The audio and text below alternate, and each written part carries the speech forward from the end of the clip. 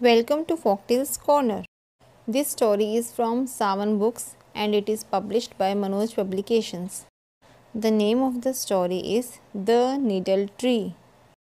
Once, two brothers lived on the edge of a forest.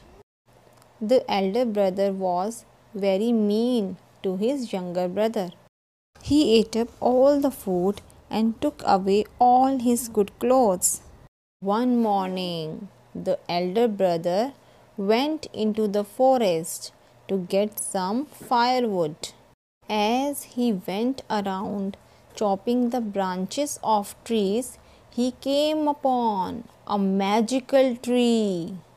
The tree said to him, Please do not cut my branches. Spare me, and I will give you my golden apples.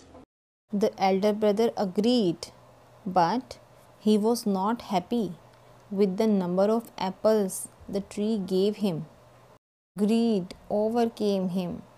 He threatened the tree to cut its entire trunk if it did not give him more apples.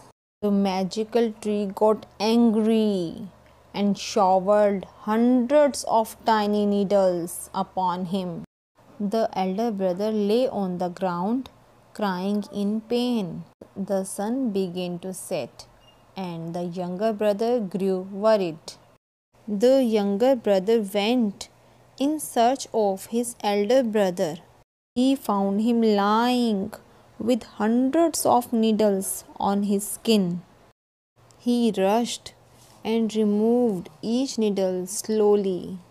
The elder brother apologized for treating him badly and promised to be good. The tree saw the change in the elder brother's heart, and the tree gave them a load full of the golden apples. The moral of the story is kindness and graciousness is always rewarded. Thanks for watching. Subscribe my channel Folktales Corner for more story related videos. Bye for now.